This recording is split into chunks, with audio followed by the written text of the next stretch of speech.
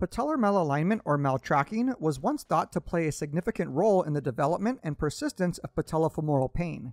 In order to treat this, it was believed that the things pulling laterally on the patella, like a tight IT band, had to be released, while the things pulling medially, like the VMO, needed strengthening and neuromuscular re-education.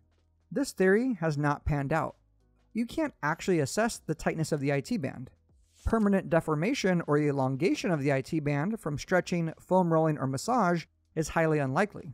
With regards to the VMO, a systematic review recommended that clinicians not focus on VMO strengthening.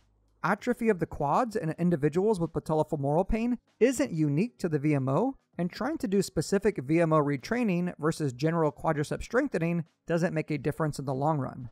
Perhaps most importantly, individuals with patellofemoral pain have shown an improvement in symptoms without any change in how their patella is tracking.